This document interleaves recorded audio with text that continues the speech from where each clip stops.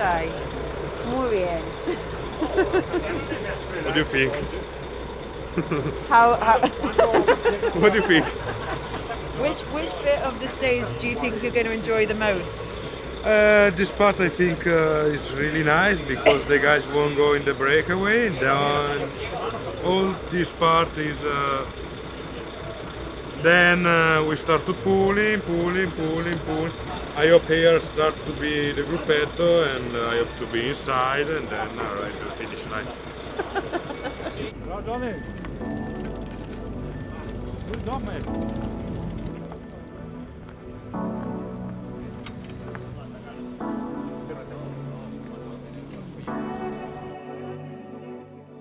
I think we are right very well now, together, super focused now with Egan, and try to winning this Giro.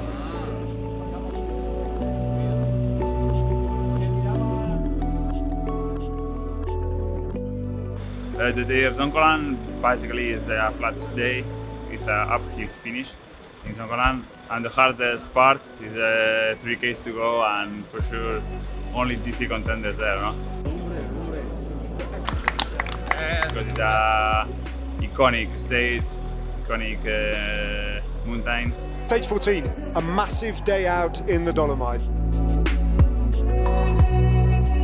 Simon Yates then swept past the pink jersey, and Egan Bernal latched onto the wheel of the British climber. Those two riders riding clear from the rest of the GC favourites. In the meantime, the Maglia Rosa made another mighty statement, dropping Simon Yates and riding over the line.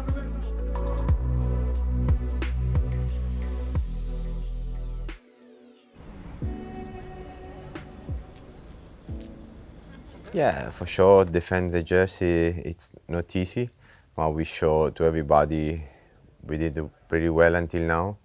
We are always unit as a team, and I think we rode really well.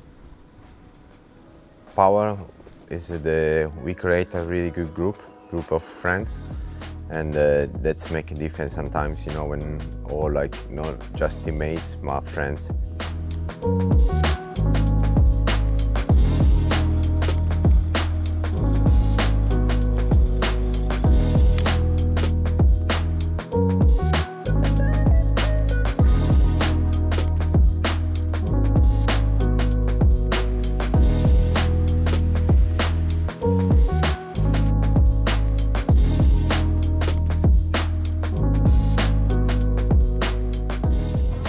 Terrible weather for the Queen stage, stage 16 from Sacile to Cortina d'Ampezzo. Egan Bernal attacking Hugh Carthy, Giulio Ciccone, Roman Bardet and Damiano Caruso as the rest dropped away.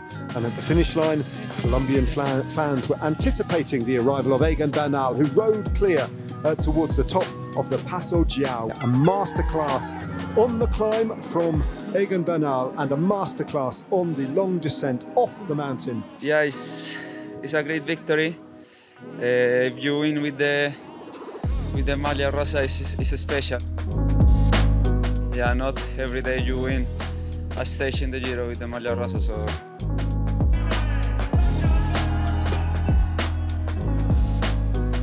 It's yeah, dream day for us, quite frankly.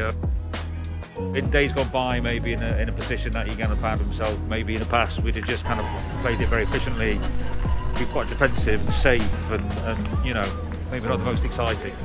He first came to Italy, you know, when, from Colombia. He came to Italy, and he's got some real strong affinity with his Italian fans and the people that he stayed with and looked after him when he first came over and joined the club that he raced for in the first instance.